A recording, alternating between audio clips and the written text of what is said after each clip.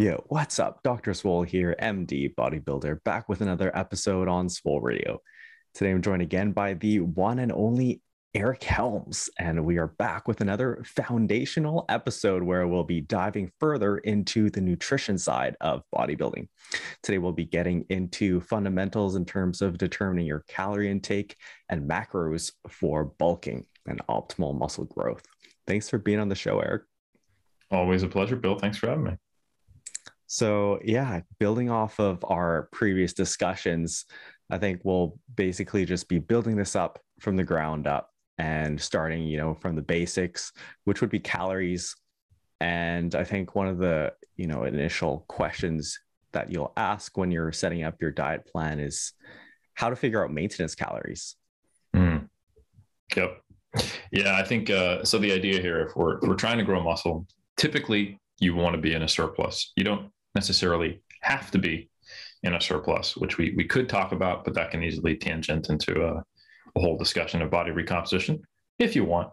But most of the time we're talking about setting up some size of surplus. And I'm sure we will talk about what's an appropriate size surplus eventually, but it begs the question of, well, how do I know if I'm even in a surplus?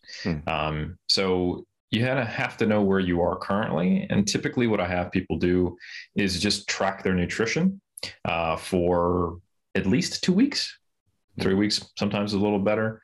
And this is a great opportunity to learn the skills of tracking, seeing what you eat, what your habits are, which can give you clues as to what might be things you could improve or optimize, and learn some of the basic skills of like how to use a food scale. How do I better estimate when I go out to eat? When I'm in a coaching position, obviously I can facilitate that learning. I can do basically food recalls with them and, discuss and plan ahead of time and see where they might have made an error, help them understand whatever nutrition tracking app they're using and where there might be mistakes because it's a, database where users contribute to it or what have you or whatever. But ultimately what I'm looking at is their average change in morning weight, taken from at least 3 measurements a week, over those 2 to 3 weeks where we're also tracking data, and then just seeing if they're already in a slight surplus, slight deficit, or if they're right around maintenance. And most people will already have a decent idea of some of these things. They'll at the very least know if they have been gaining or losing weight, but they may or may not. I mean, it's not uncommon for people to just be like, yeah, I try to eat a high protein diet and that's about it. And then you can ask them, all right, so what's your weight done for the last month? And if they're tracking the data, great, or it's just they're kind of qualitative remembering of the times they stepped on the scale. Most people are typically somewhere around maintenance by default, or they might have been just doing kind of an aggressive bulk without really tracking. Like I just, kind of on the seafood diet, and maybe they want to do it more efficiently this time. But nonetheless, that's the process for figuring out maintenance. If someone has gained, a pound over the last 3 weeks, you can roughly extrapolate, okay, that means they've been on a net surplus of 500 kcals per day over those 3 weeks. So it's only like 150 calories, 160 calories, 170 calories per day on average surplus. And then you would just take their average calories and take roughly, 150 to 200 away from that. And you've got a rough maintenance figure that you can work with. Mm-hmm. Yeah, no, I really like that. I have the same kind of approach. I think that a lot of people will kind of talk about these online calculators for figuring out their, TD and stuff. And I just think that actually looking at your scale weight is, ultimately the gold standard, because we're looking for what amount of calories will actually maintain your weight. So I think that's a really good kind of approach. And I think it's important for people to have an understanding of where their maintenance calories are around, because you'll want to be coming back to this kind of number whenever you're deciding to bulk or cut. Yeah, a couple things to add to that is it's also really important people to remember that it's not a static figure. Your maintenance changes. And if you think about the span of caloric intake that you might have in a competitive bodybuilder, from the highest intake you'll have in the off season to the lowest it might be during a challenging digging phase and contest prep, you could have the same competitor who's on 1,800 calories in a hard phase of prep, or 4,000 calories in the off season. So that can be tough for people to wrap their head around. And, they'll throw things out like metabolic damage or something going on, like what's happening. And it's really the difference from being in a 500 calorie surplus, 20 pounds heavier versus being in a 500 calorie deficit, 20 pounds lighter, or more. Right. And so that is wrapped up also with a little bit of the adaptive nature of energy expenditure. When you are trying to gain weight and you are already at a point where your body is starting to defend against weight gain, we often talk about like set point or settling point. What we're really talking about is what's called the dual intervention model, is that there's some point for each person at a higher body weight and a lower body weight where their body, to whatever degree for them, intervenes and does some things to down or upregulate energy expenditure. And typically humans are much better at down-regulating energy expenditure than upregulating it, unless you just happen to be one of those people with a very spendthrift metabolism. And most of this comes through changes in non-exercise activity thermogenesis, with smaller changes to basal metabolic rate from actual true physiological changes that don't just affect behavior, but are actually changing things like core temperature, thyroid output, adrenaline release, sex hormone production, the whole 9 yards, which can have consequences in the actual output. So you may be someone who can maintain your weight in a plus or minus 300 calorie range. And you might have to increase your calories from current maintenance by, say, 700 to get into a 500 calorie surplus. So that's a thing. So just be aware of that. And then as you gain weight, that could change. As if you try to bulk in a leaner state, that might be different as well. So this isn't just like a number that will always be you. You get a new job, you have kids, you move. All of these things can impact your output. So things to keep in mind. Yeah, that's a really good point. And I think that people kind of run into these issues sometimes, especially like when they're transitioning out of a fat loss phase, for example, when they're just like, oh, I'm done with the fat loss phase. Let's just jump back to quote maintenance.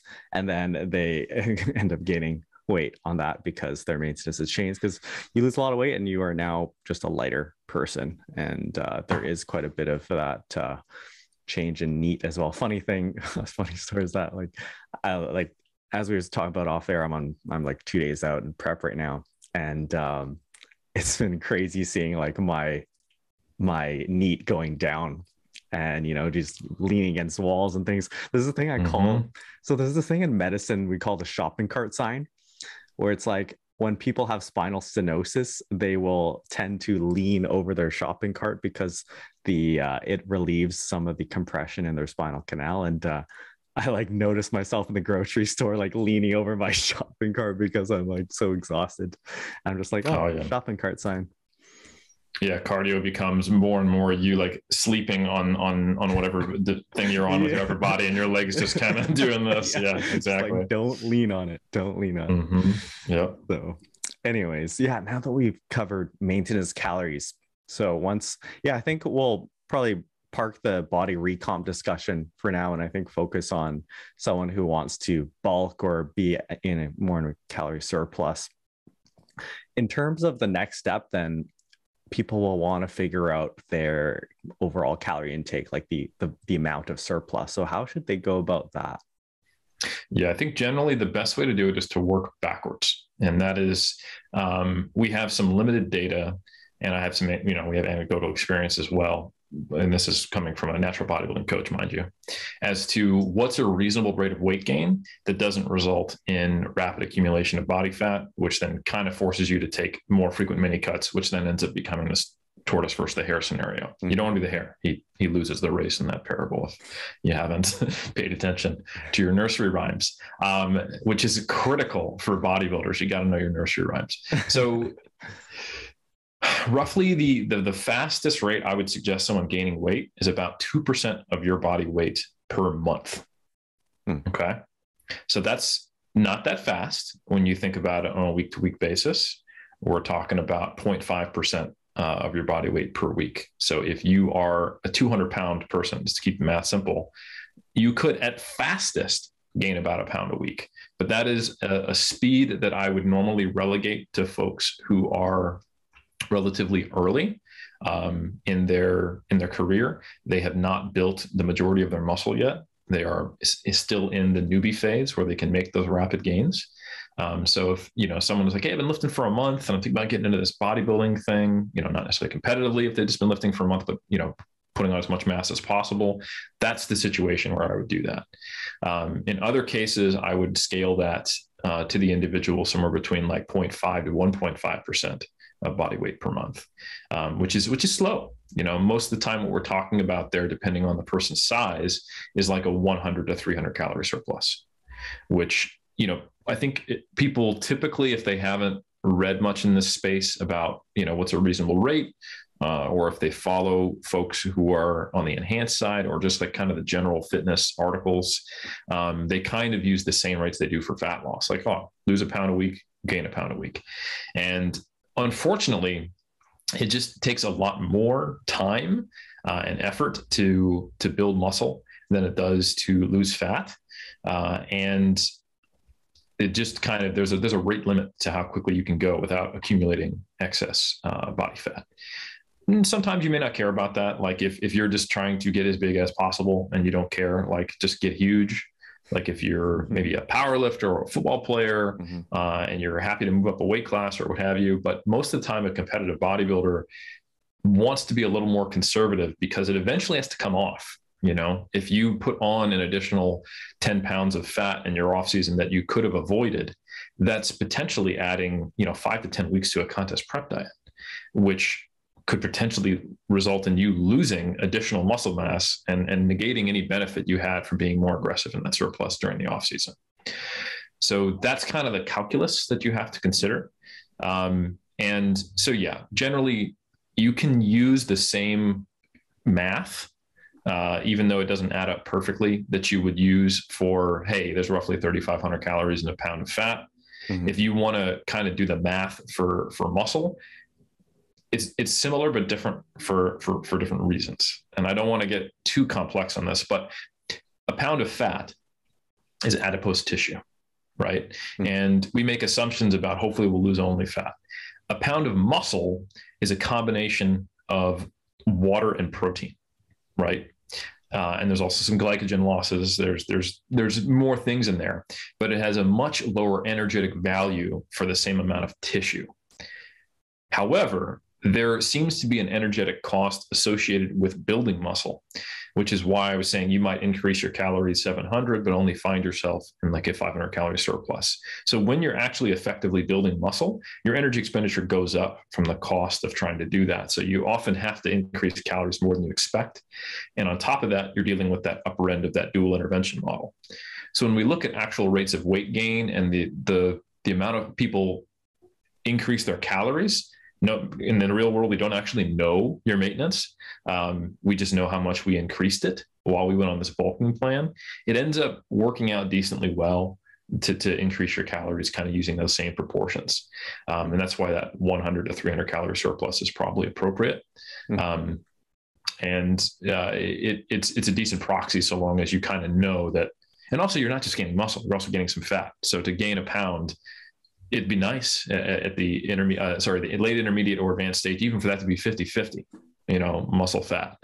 And some people get discouraged when they hear things like that, especially the newer folks to lifting. But when you think about it, like, okay, if you gained a pound a month, that's 12 pounds in a year. And if half of it was muscle and half of it was fat, you look substantially different, I mean, the difference between me 6 pounds heavier and 6 pounds lighter is the difference from my stage pictures in 2007 versus 2019, So it is a very, very different physique. And I used a within-person comparison just to make that a little more valid. So yeah, it's a tedious process. It's not going to be 100% lean. And the math can get complicated if you think about it that way, but we should probably also discuss, Bill, we don't have to immediately, that you don't necessarily have to go by the numbers to do this in terms of calorie intake. You can potentially use mostly just looking at your body weight and following certain behaviors and internal cues to set up what I would argue is just as valid of an approach to bulking.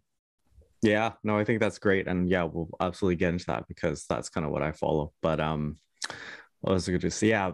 Yeah, I like to liken it to when you think about a pound of muscle, think about like a pound of like ground beef at the grocery store, you know, like if you put on 2 pounds, that's like serious size. So, and I think that's one of the biggest issues that people go through when they start off bodybuilding, where before you go through your first cut, you assume all the weight you're putting on is muscle, because the thing about fat is that it kind of interdigitates with your muscle tissues. So like your arm is like swole, but a lot of it is actually fat, and you don't kind of notice that your abs are getting blurry, and you don't, since it's happening so slowly.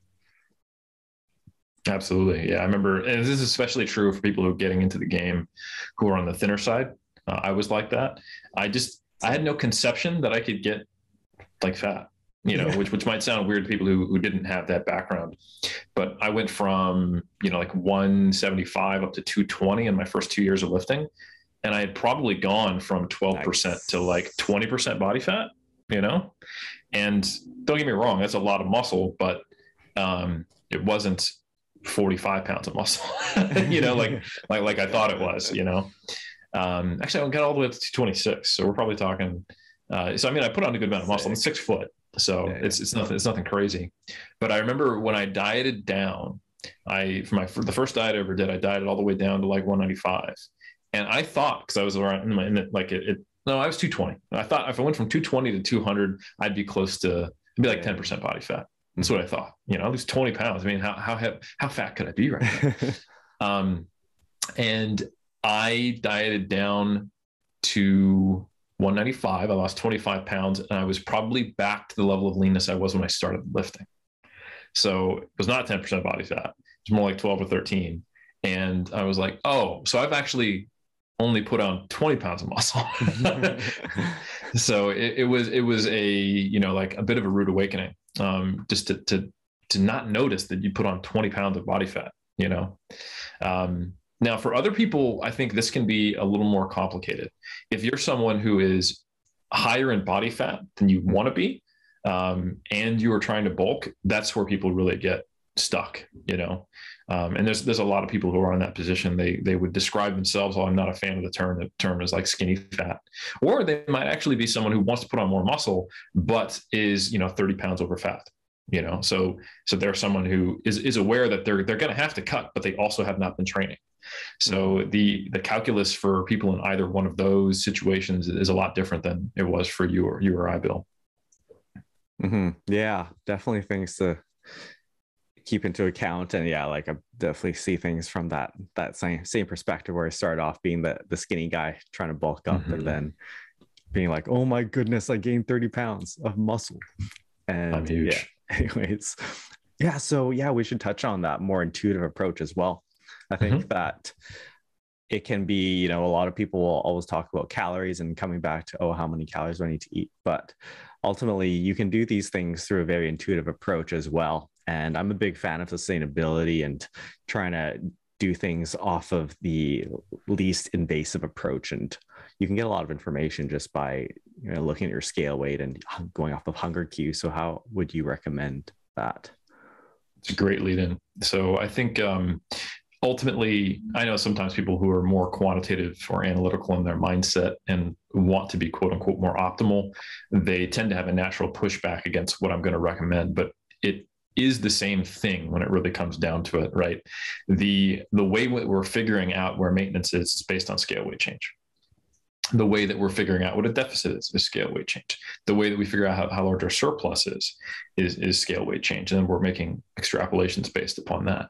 So it kind of begs the question, well, if we're simply trying to get a certain rate of scale weight change that's appropriate for my level of experience and my individual genetics, then why don't I just pay attention to that? Do I need to actually count my calories to eat more or eat less? And the answer is no, you don't. And the level of fidelity and control that you need to have with your intake maybe isn't that high, because we also don't have knowledge of our energy expenditure. We're dealing with, this is algebra, right? We know the input with some error, and we know the output, but we don't know that third factor. So we know energy intake and we know change in scale weight, but we don't know why. We're solving for why here, which is energy expenditure, which is the difference, right? So the size of the surplus is the piece I'm talking about. And it sort of doesn't matter what your actual energy intake is if you're reaching the appropriate target rate of weight gain. So the way you work around this is you go, okay, based upon these values, I'm going to go for a 1% change in body weight per month. I'm going to work off of a 2-week average. And so therefore I'm trying to gain, let's say 2 pounds a month, so for every 2 weeks, I'm trying to gain 1 pound. So I'm looking at, these 2-week averages and trying to see roughly a pound change. So when I'm falling outside of, say, gaining 0.7 to 1.3 pounds, I try to be a little more or less full, respectively, right? Mm-hmm. So what you can do, like you were saying, is kind of give yourself satiety ratings after meals. How full am I on a scale of 1 to 10 or 1 to 5? And if you notice you're hanging around, say, on a 1 to 10 scale, say in the 4 to 6 range is where you tend to just have the same weight, then you need to be at a fullness of, say, 7 to 8 after each meal. And that will probably put you into surplus if you don't, change the types of food you're eating. And then, see what rate you go at. So essentially what you do is you just set up the behaviors that would support bodybuilding. So you have at least, 3 meals a day, maybe more, because it's kind of hard to get into a surplus just eating 3 meals per day, unless you're relatively small and just tend to have, a good hunger signal generally.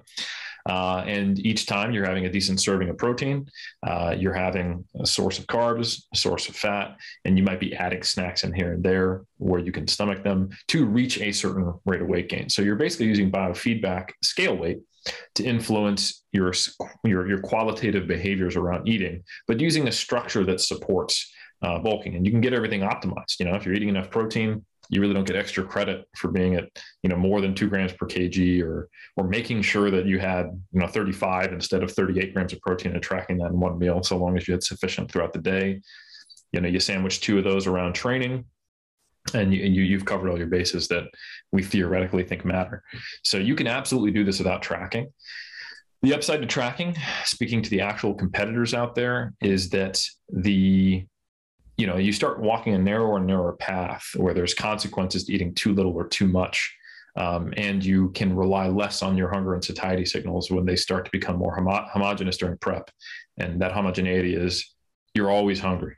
Yep. So yeah, it's kind of hard to tell at a certain point. And unless you're highly experienced, I'd recommend probably tracking at least calories and protein during prep. So you might not know where to start if when you transition from off season to in season. So it wouldn't be a bad idea to just get back into the habit of tracking and do some audits and figure out where you're at as you approach prep. But let's say, we've got a 2-year off season plan. There's nothing wrong with, a year and 10 months of that to be untracked and just to be using these cues and just looking at your scale weight and making adjustments from there in a more qualitative approach. Mm-hmm. Really well said. I think that I have the same views in that, scale weight is ultimately the metric that we're using to guide things. And it's ultimately like the only like hard marker that we have ultimately. So I like when people talk about calories, I really lean towards having people guide things off their scale weight. So when people ask, oh, how many calories of surplus, I'd say like, I'd rather you think about things in terms of rate of weight gain, because that's going to be a more applicable measure in the end. Yep. 100% agree. And there's ways to even individualize this more and more over time. So, like you might think, okay, I'm trying to target a 1% rate of weight gain because Eric said so. And then these amount of calories and hit go. But if we want to individualize that, we should be trying to figure out what's the rate of weight gain appropriate for me, and other things that we should be looking at, things that I look at as a coach are we seeing relatively steady progress across the majority of lifts in terms of loads going up, reps going up? If those two things stay the same, it should be getting easier, so that you could increase load or reps. And so your proximity to failure is increasing, right? And so in addition to gym progress, scale weight change, there should also be semi-regular visual assessments. If you're really experienced, this might be just a couple times a year where you actually formally take pictures in the same lighting, in the same clothing, and the relatively similar acute conditions of, hydration, meal timing, time of day, proximity to a workout. But if you're maybe intermediate or earlier, this could be every 2 to 3 months, to get those same conditions for a picture. Mm-hmm. And it should tell you, like, okay, how rapidly am I accumulating body fat? Don't expect yourself to look better from picture to picture, by the way. It's sometimes just trying to mitigate the damage. The main things I do focus on are performance and rate of scale weight change, and not getting too fat is basically what it looks like in an advanced person, because you really don't know if you've made progress until you have a lot of time between. Like, the kind of calculus that sometimes goes through my head is, okay, last time I was at this weight, was I leaner than this, or am I leaner now? Sometimes I can be like, actually, this is the best I've looked at 210 or something like that. So over the years, I've noticed, like, I can walk around at 210 and look pretty good. But I remember, like in 2008, if I walked around at 210, I looked kind of chunky. Like, okay, I've made some progress, Of course, it's like a 10-year time span that I'm talking about. But it just unfortunately changes when you're a drug-free advanced lifter who doesn't necessarily have, like stellar genetics to, like, I compete at, 180. I don't compete at what other 6 foot, like a top tier natural pro who's 6 foot is competing 200 pounds or heavier in some cases. So that ain't me. So I with a smaller total change in body mass, that means I'm looking at more minute changes, right? So the measurement error needs to be lower, which means I put my faith in things I'm more confident of, and you look for slower changes overall. So those are all things that need to be considered. And so that you can take those kind of, hey, you probably should be in this ballpark, and individualize it. Or you might just be kind of repeating that same process of gaining body fat too quickly, and maybe you need to take it slower, something like that. Yeah, it's helpful for people to understand the context, I think, of as naturals become more advanced, the rate of gain is actually really slow. And as you said, it can sometimes take years, or even between contest prep, say, for people to see what actually happened.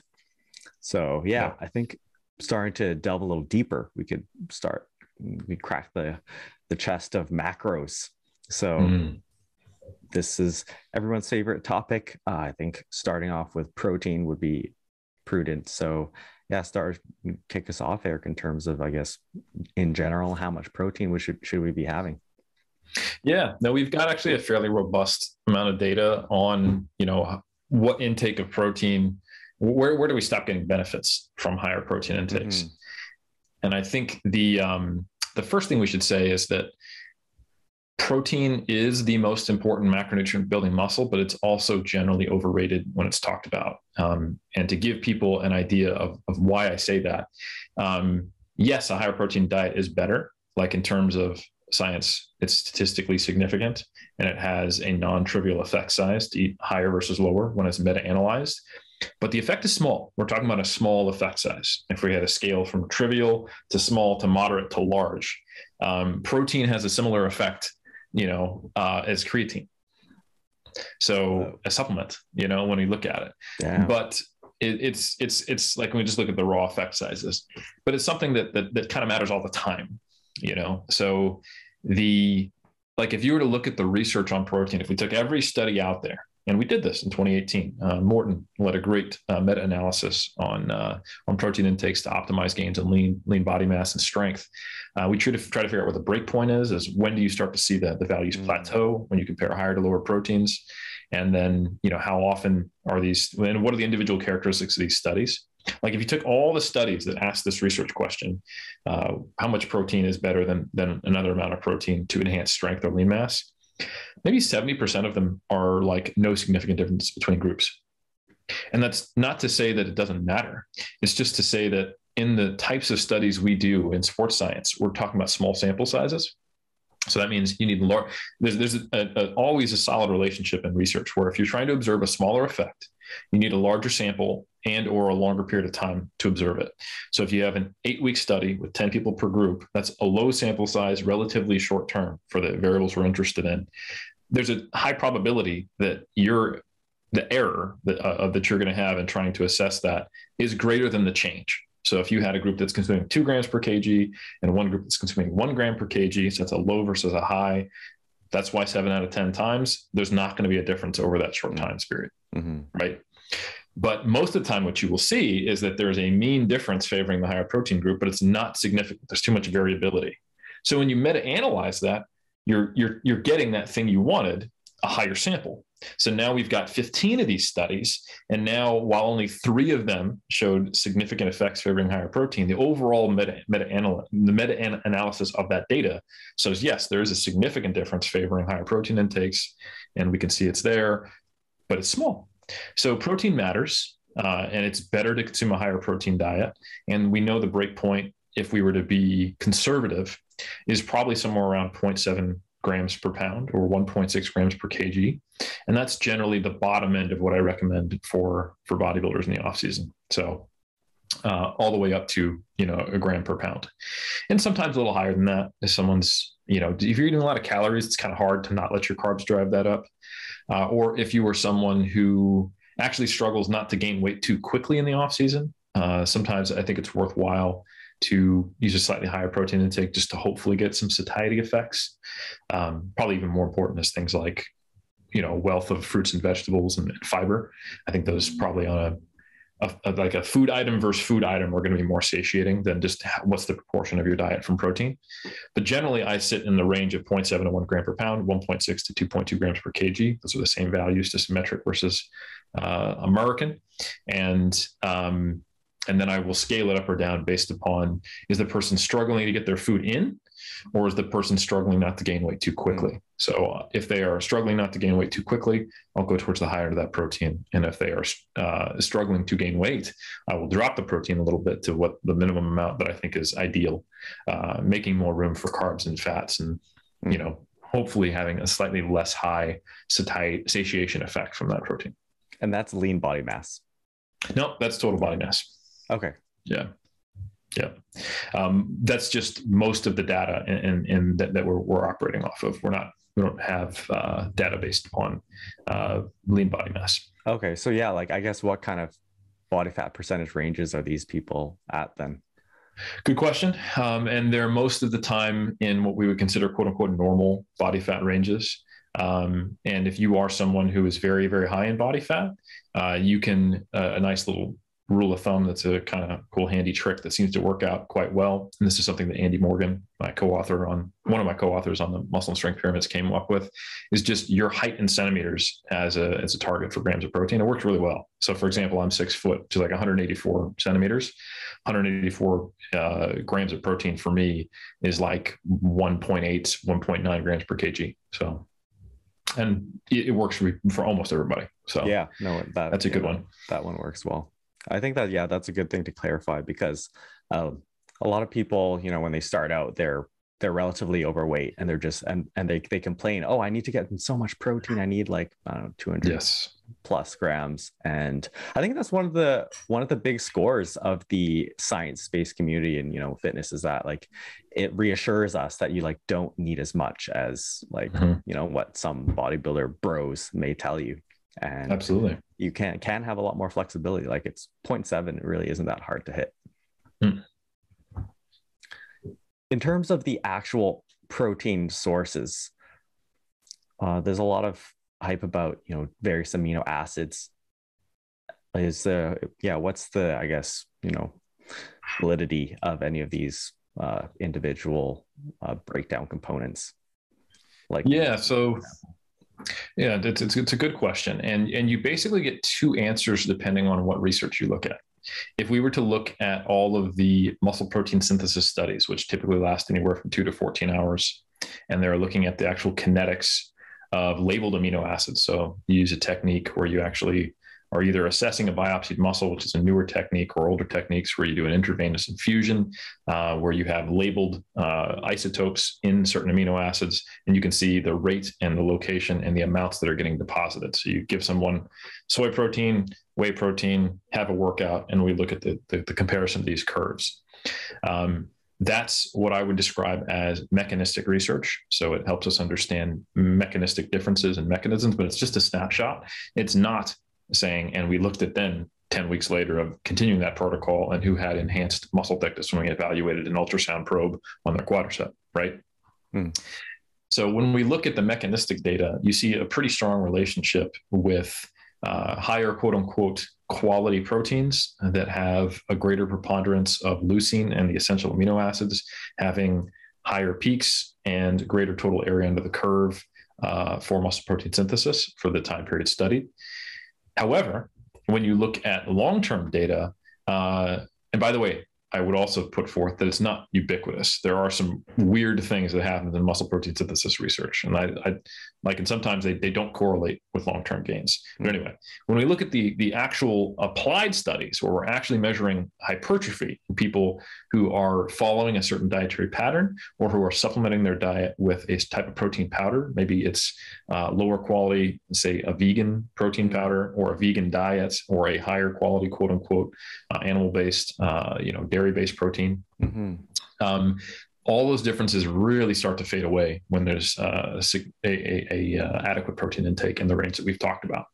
So, so when you look at studies where, say, for example, there's one I can think of, people are supplementing with 40 grams of rice or whey protein on top of their normal diet, which put them well above the kind of the protein range we were advising.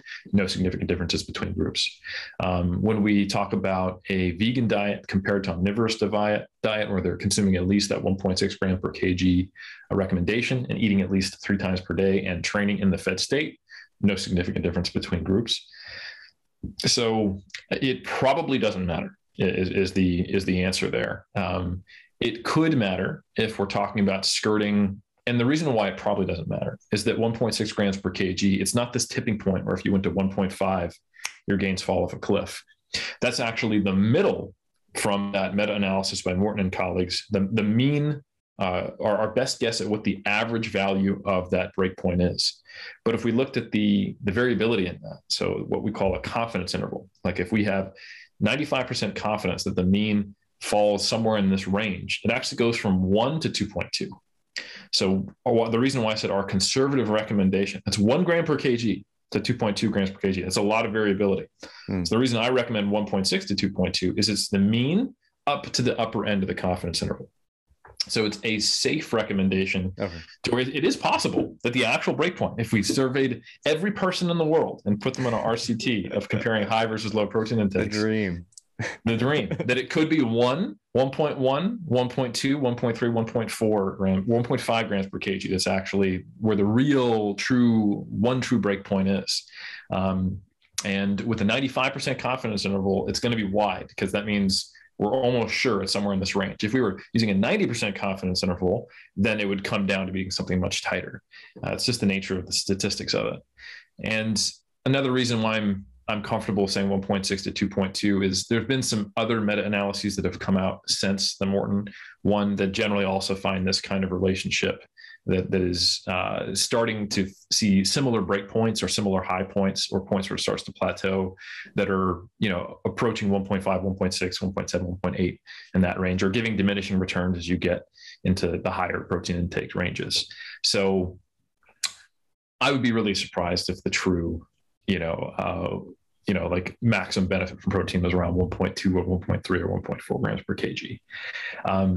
But anyway, and you also see a very proportionate difference. Like let's say 1.6 is better than 1.5. Are we going to pick that up in an 8-week study comparing, vegans to non-vegans? Probably not, So generally, I think so long as you're hitting that amount of protein range, you probably don't need to worry about it too much.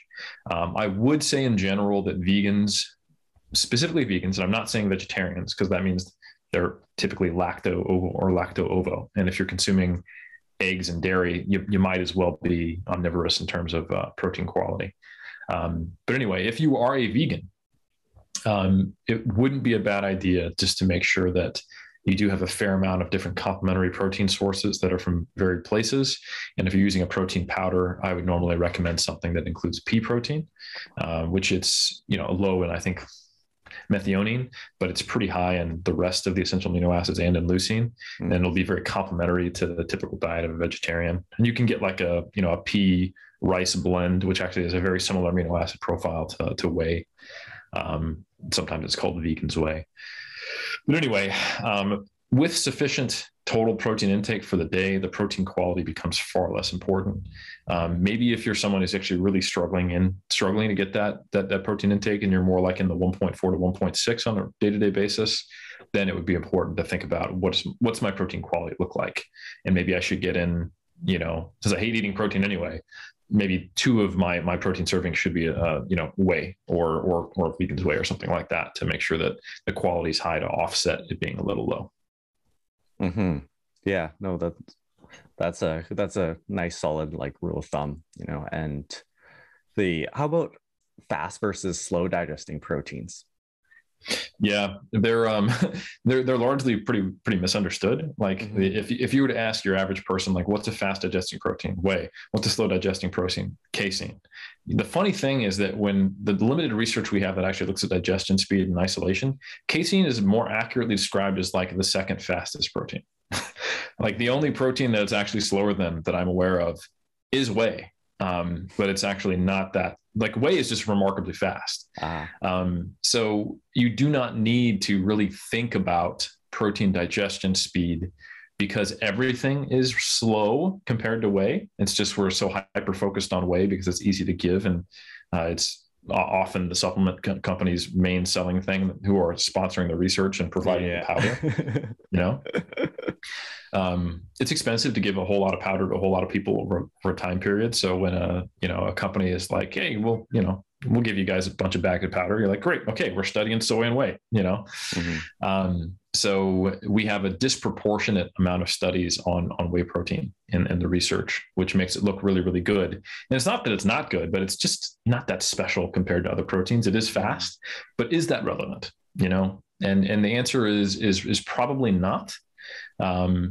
I can understand there being a theoretical concern about speed of digestion of protein, because unlike glycogen, which we store as muscle glycogen, or unlike body fat, which we store as adipose tissue, and we have storage forms of these things, we don't really have storage forms of protein that are easily metabolizable. I mean, our body's obviously mostly made of protein, but that does mean that we have an ongoing need for protein, because it's not like we just break down the tissue in my quad right now to give me for other dietary needs. You'll read a nutrition textbook and it talks about an amino acid pool, but you're like, well, where is that pool? I don't really get it. And so we certainly do, catabolize lean tissue to get protein, but it's not the same thing as liberating triglycerides from adipose tissue, or breaking down and creating glucose from glycogen. So you could definitely make the argument, like, yeah, you have to think about your protein needs on a meal-to-meal basis. And again, when we look at the mechanistic acute snapshot muscle protein synthesis studies, it makes you think that you need to eat, every 3 hours. You need to have a bolus of protein. There's a great study by Arita and colleagues, which is mechanistic. It's I think a 14-hour study where they gave people 80 grams of whey protein for the day. So that's all they had in this 14-hour period. So again, for one, no other food. Okay. Came into the lab in the fasted state. And then whey protein, the fastest digesting protein. Okay. And they found that when you gave people 4 doses of 20 grams spread apart like every 3 hours in this study, they had total greater net muscle protein synthesis, like area under the curve, than when you gave them 1 big bolus dose of 80 or 2 smaller doses of 40. The 4 doses of 20 was best. And people will take that and directly apply it to bodybuilding, like application, and go, sweet, I eat, every 3 hours and I'm eating, 30, 40, 50 grams of protein, depending on my body size. But they're forgetting that those lab conditions are so different than what you do in real life, that they are creating that environment where that could actually be superior. Yeah. Because 80 grams is not 1.6 grams per kg unless you weigh like, I mean, I can't do the math, but that's light. You know, if you have to divide that by 0.7 to figure out what your body weight is, right? Mm-hmm. So you're like, unless you're $120, I don't think that's an appropriate, you know, protein intake, right? And even then, it's 4 grams short. I think if you're $120, the lowest your protein should be is 84 grams, I think. So anyway, but that's 0.7 grams per pound. Anyway, without me doing math live on the air, this is going to be a much more interesting conversation. 114. I was way off. See, look at that. So no, if you're 120 pounds. Or let's see, if you take 80. We're doing this, folks. We're doing the math. So if you're 120 pounds divided by 2.2, that means you're 54 kilos. Okay. 54.5 times 1.6, 87 grams of protein. Okay. So if you are, I was going the other way from 80, but yeah. So if you are 120 pounds, this is still slightly too low of protein intake for you.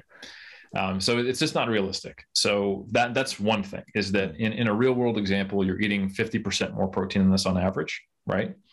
And you're going to be eating carbohydrates and fat. So, you know, lipids, fiber, and fluids that you're consuming ad libitum during this period. And the fact that you're not coming, this is fasted, you know, it's an artificial condition. So if you're not fasted in the first place and you're consuming other foods, all of a sudden these peaks and valleys of digestion of whey, and you're not consuming whey as your only protein source, become these, you know, very homogeneous hills and little mini valleys, instead of these, you know, sharp crevasses. So essentially, you're almost always in the postprandial state. You're always in the presence of amino acids being digested, except maybe first thing in the morning in the real world. Mm-hmm. So how much does speed matter? Probably very little. And another way of looking at this is that when there's a cool systematic review where they compared body composition outcomes in studies where they added protein between meals or protein with meals. And these are common things that you'll see in some of the body recomposition or weight control research, is they'll give people, because it's a much easier thing to do than, you know, manipulate their nutrition entirely, is, okay, you eat 3 meals a day. That's what you normally do. Awesome. We want to get your protein intake up and see what that does independently as an effect on your body composition. All right, with each one of your meals, have a protein shake. Or between each one of those meals, have a protein shake. Mm-hmm. And you would think, given that 3 doses of protein per day should be less than what is optimal based on Arita and colleagues, that the studies where they gave protein between meals should enhance body composition more, but the systematic review didn't find any differences in terms of the effects. They were quite similar. The similar number of studies found positive effects for both, or very similar effects. So the applied data doesn't match it. And again, we also have other applied data. So we have some data on different forms of time-restricted feeding, or what the internet calls intermittent fasting, where if you're consuming all of your meals in an 8-hour window, and have 3 at least, and you train during that state as well, it seems to produce very similar outcomes to having a more traditional meal schedule. Is it optimal long-term? Some data would suggest probably not, but it's not going to make a huge difference so long as you're consuming sufficient protein. So we have, from the time-restricted feeding, we have the added supplements in the protein shake systematic review, and then we just generally have kind of our understanding of protein digestion speeds, which all suggest it probably doesn't matter unless you're really restricting your feeding window, which you probably shouldn't do in the first place. Yeah, no, that's great to know. And I think, again, another point that I think will be reassuring for people, where, like, you don't need to be worrying about, like, these aren't lab conditions where you're in a vacuum with nothing else in your system, but this 20 grams of whey. So yeah, shout out to Eric for distilling all this protein research, showing us the way. In terms of actual supplements, people perseverate a lot about, you know, like all the different kinds of protein supplements out there. Is there any practical difference? Probably not, you know, based on everything that we've talked about. You know, one other area on the protein timing and the digestion speed that comes up is the pre-bed casein. Right. Hey, you know, Eric just said the only time I'm not postprandial is that first thing in the morning after I've been asleep for 8 hours and, you know, had my last meal 2 hours before I went to bed. Why not, you know, take 30 minutes right before I go to bed, some casein and have that slower digesting protein that will, prevent me from being in that state where I actually haven't had amino acids for 8 to 10 hours. And that's something bodybuilders have done for a long time based upon that, mechanistic understanding, but it's only been recently studied in the last half decade. And the only time that we've actually seen a benefit from doing that, and I think I'm aware of like 4 or 5 studies, is where the one group gets added protein and the other group gets added placebos like maltodextrin, right? And there now the question is, all right, well, this group had a total of 1.9 grams per kg of protein because they had this 40-gram casein shake before bed. This other group only had 1.4, 1.3 because they had maltodextrin before bed. So are we observing a difference because they had that protein before bed? Or are we observing a difference because one group had 1.9 and one had 1.4? So we can't know the difference in those studies, but there are 2 studies, one by, I believe, Antonio and one by Joy, where they controlled for this. So they gave both groups this 40-gram-ish, whey protein shake, casein protein shake, or 30-gram. I can't remember. It might be different in the 2 studies, but one did it earlier in the day and one did it right before bed. And in those cases, we didn't see any significant differences between groups. That's only 2 studies. And I could see a theoretical rationale for maybe it not being a bad idea. And my general recommendation for bodybuilders is to have a non-whey protein source, just so it's not a fast digesting source as your last meal of the day, but just to kind of cover that base. But I have literally 0 empirical data to suggest that will be better. It's just something that is no potential downside and not enough data for me to be confident to say that it couldn't have a benefit. So why not?